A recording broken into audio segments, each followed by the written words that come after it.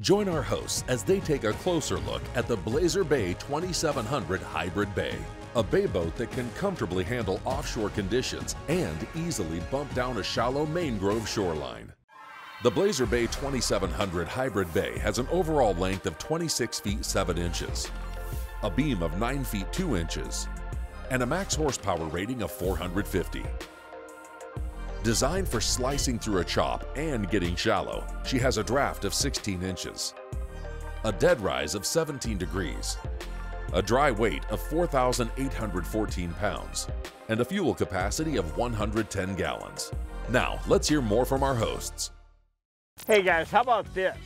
We are on the Blazer Bay 2700 Hybrid Bay, a 27-foot bay boat. We've got 7 people on here today with room for everybody to sit and draft in 15 inches of water. Can't wait to see what this boat's gonna do. I love the fact that we have the Smith family on board today with us.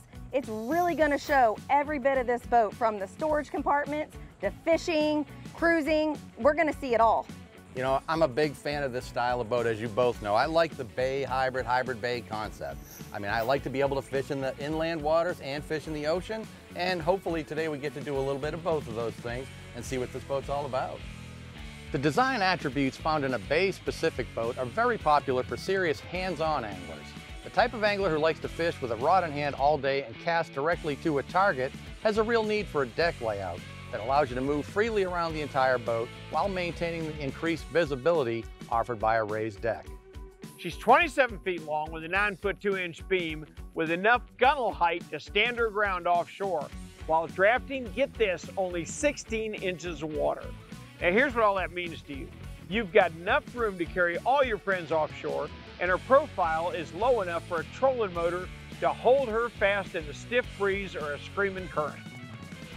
The 2700 sports a large forward casting surface that's as perfect to sight casting from floating debris or a weed line as it is to a rock wall or jetty on the beach. The height advantage offers increased awareness of target position, and it's plenty big enough for a couple of anglers to share.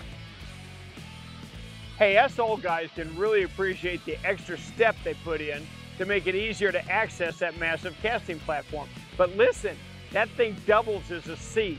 It's got a bolster against the back of it. Can be one of the most comfortable places to sit on the boat. At the bow, we had an anchor locker and 2 sealed rod boxes, one on your port side and one on your starboard side, along with a huge compartment in the center. In front of the console, we got what I like to call the 2-for-1 deal. It's a seat, but also a cooler. I love this because it really does free up deck space, having that already built in. The 2700 Hybrid Bay is an upper-tier boat in this class with many quality features included as standard equipment.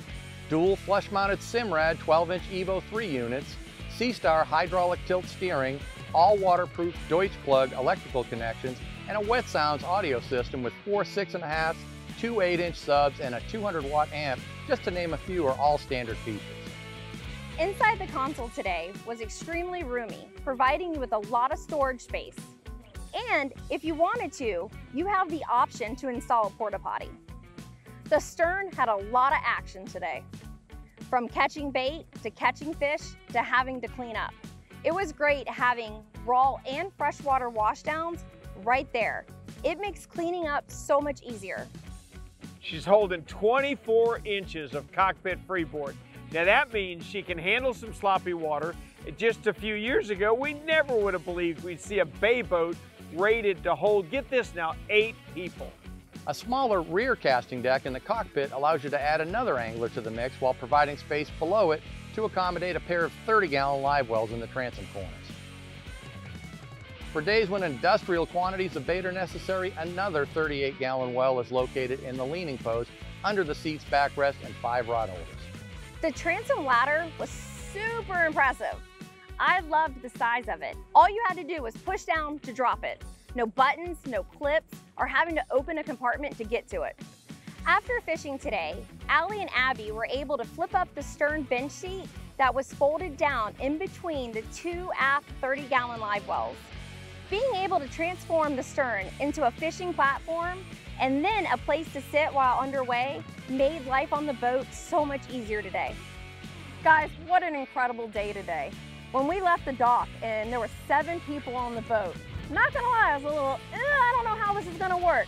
But man, did it work. We had plenty of room today. And look at us right now, the 3 of us standing up here on this bow, plenty of room. Absolutely. You know what? When we left, this is my first experience on a Blazer boat, and this Blazer Bay definitely impressed me. In the bay boat, big hybrid style bay boat, this boat is absolutely going to be at the top of the field. And if you're the guy that wants a hybrid bay experience and you've got a big family or a lot of buddies, you need to check out the Blazer Bay 2700 Hybrid Bay.